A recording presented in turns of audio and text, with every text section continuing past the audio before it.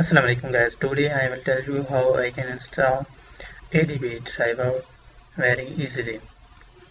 So file download link is in the description and just follow the steps.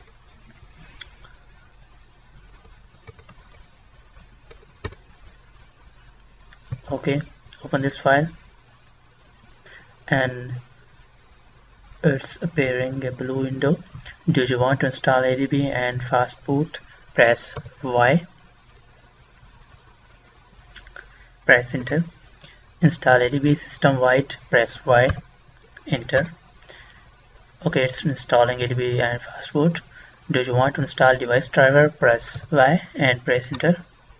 Then press next and completing the device driver installation wizard.